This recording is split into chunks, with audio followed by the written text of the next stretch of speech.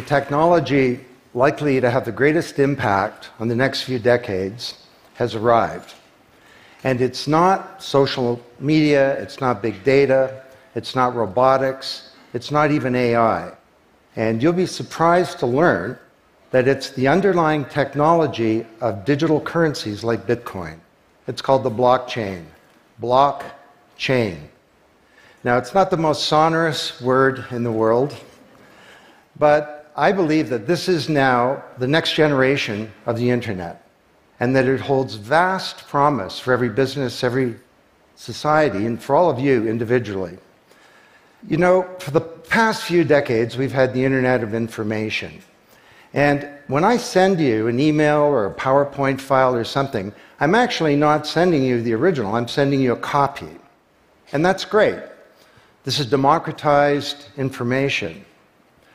But when it comes to assets, things like money, financial assets like stocks and bonds, loyalty points, intellectual property, music, art, a vote, carbon credit, and other assets, sending you a copy is a really bad idea. If I send you $100, it's really important that I don't still have money and that I can't send it to you. So this has been called the double spend problem by cryptographers for a long time.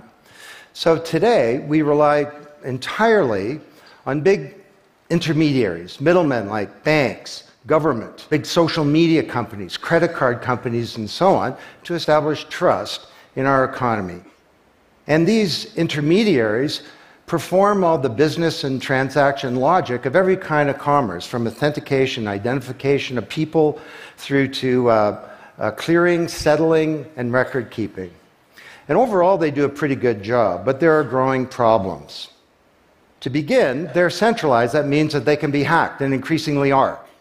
And JP Morgan, the US federal government, LinkedIn, Home Depot, and others found that out the hard way. They exclude billions of people from the global economy. For example, people who don't have enough money to have a bank account. They slow things down. It can take a second for an email to go around the world, but it can take days or weeks for money to move through the banking system across the city. And they take a big piece of the action, 10 to 20%, just to send money to another country. They capture our data, and that means that we can't monetize it or use it to better manage our lives. And our privacy is being undermined. And the biggest problem is that overall, they've appropriated the largesse of the digital age asymmetrically. And we have wealth creation, but we have growing social inequality. So what if there were not only an internet of information, what if there were an internet of value? Some kind of vast, global, distributed ledger running on millions of computers and available to everybody, and where every kind of asset, from money to music, could be stored, moved, transacted, exchanged, and managed, all without powerful intermediaries. What if there were a native medium for value? Well, in 2008, the financial industry crashed, and perhaps propitiously, an unknown or anonymous person or persons named Satoshi Nakamoto created a paper where he developed a protocol for a digital cash that used an underlying cryptocurrency called Bitcoin. And this cryptocurrency enabled people to establish trust and do transactions without a third party.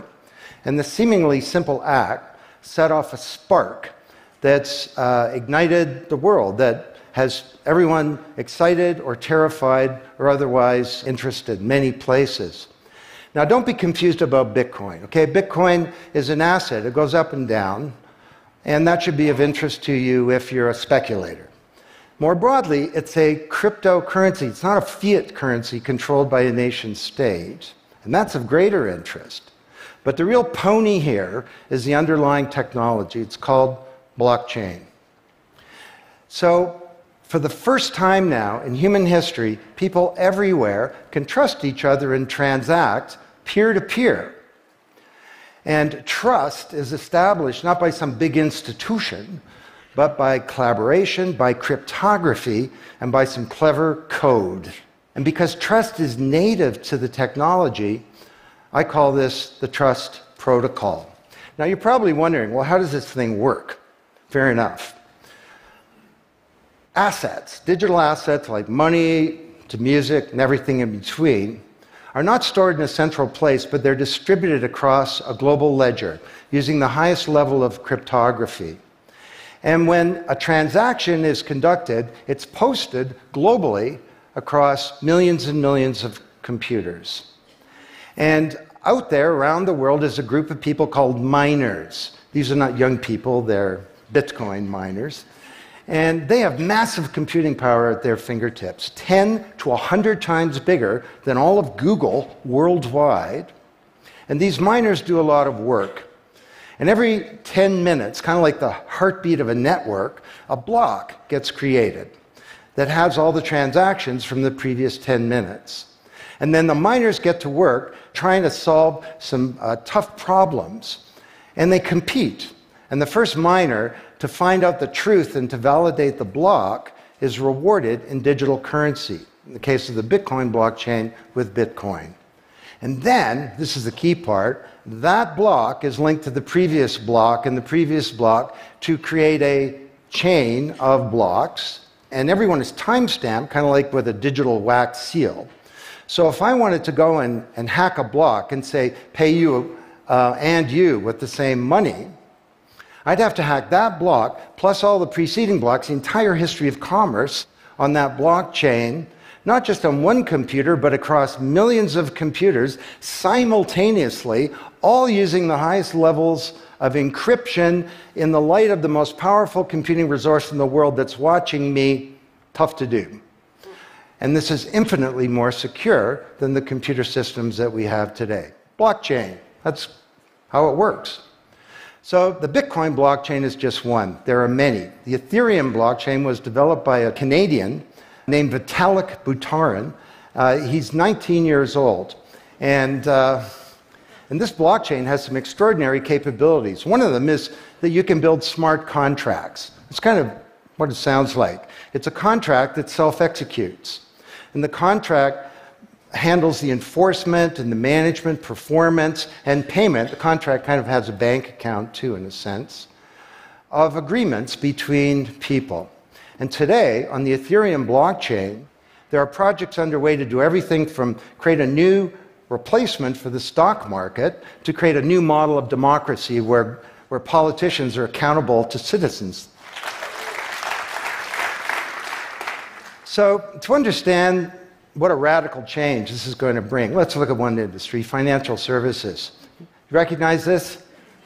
Rube Goldberg machine. It's a ridiculously complicated machine that does something really simple, like crack an egg or shut a door.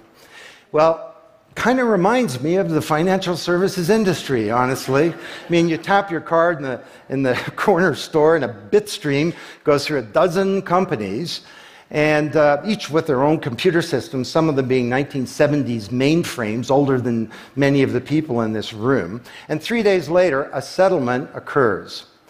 Well, with a blockchain financial industry, there would be no settlement because the payment and the settlement is the same activity. It's just a change in the ledger. So Wall Street and all around the world, the financial industry is in a big upheaval about this, wondering, can we be replaced, or how do we embrace this technology for success? Now, why should you care? Well, let me describe some applications. Prosperity. The first era of the Internet of information, brought us wealth, but not shared prosperity, because social inequality is growing. And this is at the heart of all of the anger and extremism and protectionism and xenophobia and worse that we're seeing growing in the world today. Brexit being the most recent case. So, could we develop some new approaches to this problem of inequality? Because the only approach today is to redistribute wealth, tax people and spread it around more. Could we pre-distribute wealth? Could we change the way that wealth gets created in the first place by democratizing wealth creation, engaging more people in the economy, and in ensuring that they got fair compensation. Let me describe 5 ways that this can be done. Number 1, did you know that 70% of the people in the world who have land have a tenuous title to it? So you got a little farm in Honduras, some dictator comes to power. He says, I know you got a piece of paper that says you own your farm, but the government computer says my friend owns your farm. This happened on a mass scale in Honduras, and this problem exists everywhere. Hernando de Soto, the great Latin American economist, says this is the #1 issue in the world in terms of economic mobility, more important than having a bank account. Because if you don't have a valid title to your land, you can't borrow against it, and you can't plan for the future. So today, companies are working with governments to put land titles on a blockchain. And once it's there, this is immutable. You can't hack it. This creates the conditions for prosperity for potentially billions of people. Secondly, a lot of writers talk about Uber and Airbnb and TaskRabbit and Lyft and so on as part of the sharing economy. This is a very powerful idea that peers can come together and create and share wealth. My view is that these companies are not really sharing. In fact, they're successful precisely because they don't share. They aggregate services together and they sell them. What if rather than Airbnb being a $25 billion corporation, there was a distributed application on a blockchain, we'll call it B Airbnb, and it was essentially owned by all of the people who have a room to rent. And when someone wants to rent a room, they go onto the blockchain database and all the criteria sift through, help them find the right room, and then the blockchain helps with the contracting, it identifies the party, it handles the payments, just through digital payments are built into the system, and it even handles reputation, because if she rates a room as a 5-star room, that room is there, and it's rated, and it's immutable. So the big sharing economy disruptors in Silicon Valley could be disrupted, and this would be good for prosperity. Number 3, the biggest flow of funds from the developed world to the developing world is not corporate investment, and it's not even foreign aid. It's remittances. This is the global diaspora, people who've left their ancestral lands, and they're sending money back to their families at home. This is $600 billion a year, and it's growing, and these people are getting ripped off. Annalie Domingo is a housekeeper, and she lives in Toronto, and every month she goes to the Western Union office with some cash to send her remittances to her mom in Manila. It costs her around 10%. The money takes 4 to 7 days to get there. Her mom never knows when it's going to arrive. It takes 5 hours out of her week to do this. 6 months ago, Annalie Domingo used a blockchain application called Abra. And from her mobile device, she said $300 went directly to her mom's mobile device without going through an intermediary. And then her mom looked at her mobile device, and it's kind of like an Uber interface. There's Abra tellers moving around. She clicks on a teller that's a 5-star teller. He's 7 minutes away. The guy shows up at the door, gives her Filipino pesos. She puts them in her wallet. The whole thing took minutes, and it cost her 2%. This is a big opportunity for prosperity. Number 4, the most powerful asset of the digital age is data. And data is really a new asset class, maybe bigger than previous asset classes like land under the agrarian economy or an industrial plant, or even money. And all of you, we create this data. We create this asset. And we leave this trail of digital crumbs behind us as we go throughout life. And these crumbs are collected into a mirror image of you, the virtual you. And the virtual you may know more about you than you do, because you can't remember what you bought a year ago or said a year ago or your exact location a year ago. And the virtual you is not owned by you. That's the big problem. So today there are companies working to create an identity in a black box. The virtual you owned by you. And this black box moves around with you as you travel throughout the world, and it's very, very stingy. It only gives away the shred of information that's required to do something. A lot of transactions, the seller doesn't even need to know who you are. They just need to know that they got paid. And then this avatar is sweeping up all this data and enabling you to monetize it. And this is a wonderful thing, because it can also help us protect our privacy. And privacy is the foundation of a free society. Let's get this asset that we create back under our control, where we can own our own identity and manage it responsibly. Finally,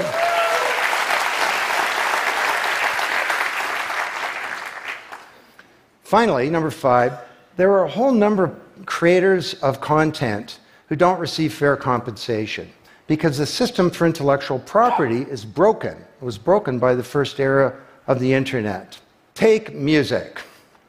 Musicians are left with crumbs at the end of the whole food chain. You know, if you're a songwriter, 25 years ago you wrote a hit song, it got 1 million singles, you could get royalties of around $45,000. Today you're a songwriter, you write a hit song, it gets 1 million screams, you don't get $45K, you get $36. Enough to buy a nice pizza. So Imogen Heap, the Grammy-winning singer-songwriter, is now putting music on a blockchain ecosystem. She calls it mycelium. And the music has a smart contract surrounding it. And the music protects her intellectual property rights.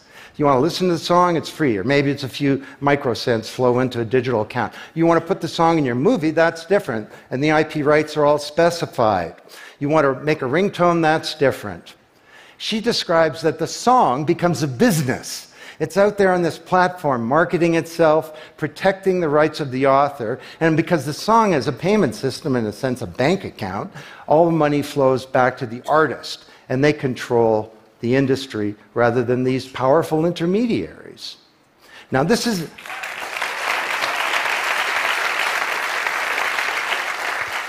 not just songwriters, it's any creator of content, like art, inventions, scientific discoveries, journalists. There are all kinds of people who don't get fair compensation, and with blockchains, they're going to be able to make it rain on the blockchain, and that's a wonderful thing. So these are 5 opportunities out of a dozen to solve one problem, prosperity, which is one of countless problems that blockchains are applicable to. Now, technology doesn't create prosperity, of course, people do. But my case to you is that, once again, the technology genie has escaped from the bottle, and it was summoned by an unknown person or persons at this uncertain time in human history. And it's giving us another kick at the can, another opportunity to rewrite the economic power grid and the old order of things, and to solve some of the world's most difficult problems, if we will it. Thank you.